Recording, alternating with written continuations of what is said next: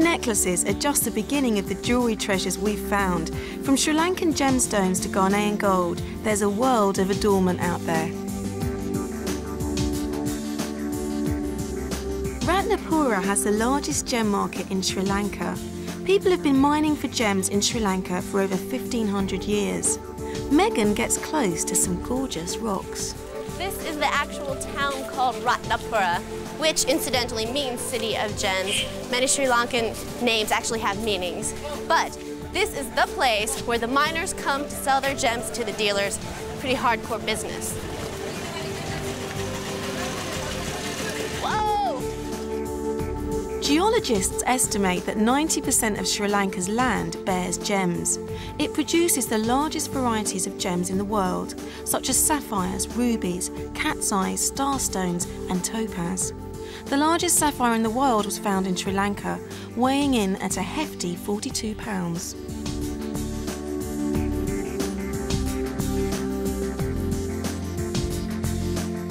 It is possible to find rubies here, but the most abundant gems are pink and blue sapphires. A blue sapphire the size of your fingernail would cost about 30,000 rupees, which is about $500. Tahiti and the surrounding French Polynesian islands produce a much-coveted jewel, the famous South Sea black pearl. To the Hindu, the black pearl means happiness. To the Arabs, it means wealth. To the Chinese, it means healing. To the Egyptians, it means love. But out here in Tahiti, it means one thing: $1 billion bucks. Woo!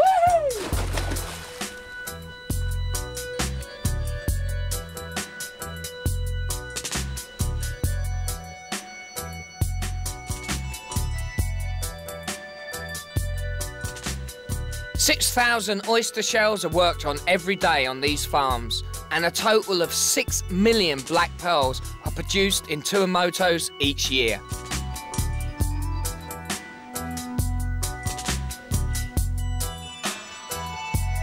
Oyster shells are artificially inseminated and kept on lines underwater for 2 years.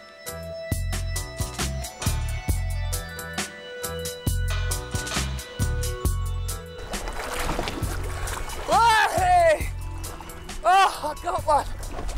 So we open one up. Yeah, up here. Oh, wow, look at the size of that one. Wow, look at that. Wow, that is fantastic. Look at that, that is perfect round. It's like a marble. That's a black pearl, yeah? Black pearl, yes.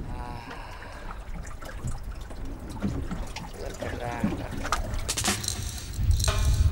Oh, look at all these. These just came off the boat this morning. It's all about shape, colour and form. That's worth about $500. But check this little beauty out. Oh, this is worth $5,000. Can you believe that?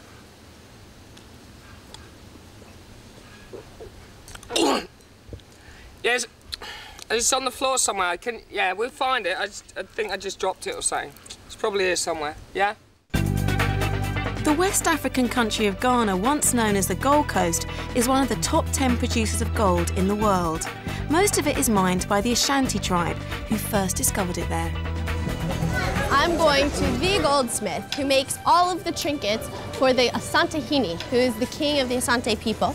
For them, gold is a huge part of their ritual tradition, and it symbolizes both how wealthy and how powerful they are. So that is what I call a blowtorch. What will this be? Yeah, it's gold. This is gold, yeah. And what will you shape it into? I want to make fertility doll. A fertility doll? Yeah. That's a lot of work. Yeah. But that's probably why you get to make the king's jewelry. Yeah. Yeah? How did you get that position? It's a gift from God. It's a gift from God. That's how you do our own. Yeah. From ancient times.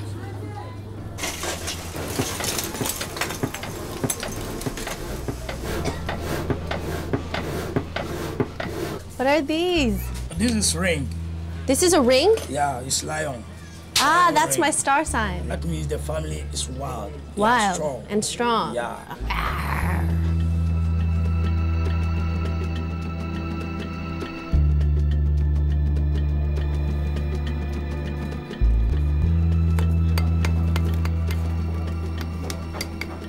So how much is this fertility doll? 150,000. $60, which is too much for me. It's too much. But it's so beautiful. Yeah. Do you have anything else? Okay, I have the silver one.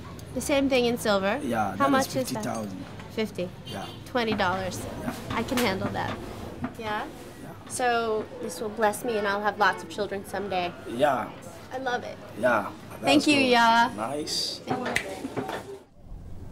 Riga, capital of the Baltic state of Latvia, is a great place to find amber, which is really ancient fossilised tree resin. Most amber is found along the Baltic coast and finds its way to the markets here, as Neil Gibson finds out. Riga is commonly known as the Paris of Eastern Europe and is a mixture of Russian, German and Latvian influences. One of its highlights is the Riga Central Market, which takes place around several World War I Zeppelin hangars.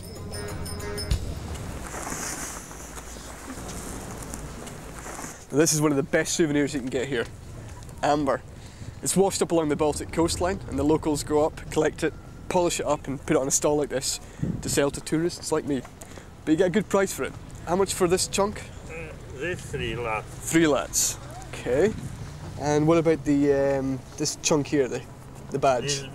This brooch. Brooch. This 5 lats. 5 lats. 5 lats, yeah. Okay, 5 lats. Okay. There we go. Yeah. 10 lats. 10 lats.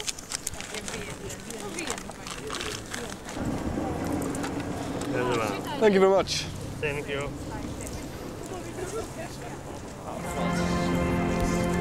There's no plastic, it's amber. Mexico's rich cultural mix offers up a wide range of beautiful handicrafts and some of the best silversmiths in the world, as Justine discovers. Every town in Mexico has its Zocalo, where people gather, socialize, where they celebrate national holidays, fiestas, and this weekend I'm lucky enough to be here for the annual Silver Fair, shopping.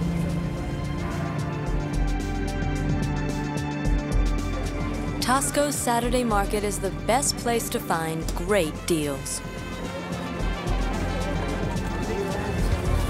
This is just a silver paradise. There's everything here: earrings, necklaces, bracelets, baby rattles, barrettes, little silver boxes, funky things, conservative things, ethnic-y things, engravings, religious things, tacky things, things with stones, things with written things on them. If you want silver, come to Tasco. Okay, I think I found the place. I want earrings. Aretes. Earrings, yes. And I can't find them anywhere. Okay. And I have a drawing of what I want, and they said that you can make this. It's simple. It's just a heart with Con alas. alas, Sí. wings, yes. Okay. Is it true, verdad? You can make? Sí. ¿Usted puede hacerla? Claro. How much does it cost? $15 te van a costar. $15? Sí. To make earrings? Sí, pues sabes.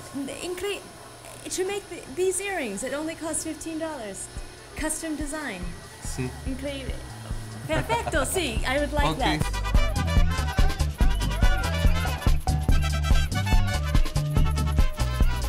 What they're doing here is the lost wax method. First you make the model in wax, then make plaster for the mould.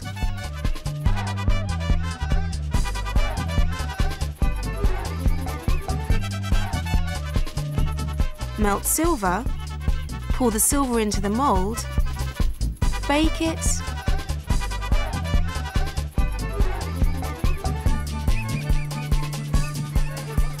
finish it carefully, and in the end, It's beautiful. They're perfect. And they're so light, so delicate. Qué bueno. Sí. Que le gustaron. Sí. Well, they're much prettier in silver than they are on paper. They're so beautiful, so delicate, very light. Qué bueno que te gustaron. Sí, me gusta mucho. They're great. Gracias. ¿De ¿ah? qué? No hay problema. Gracias.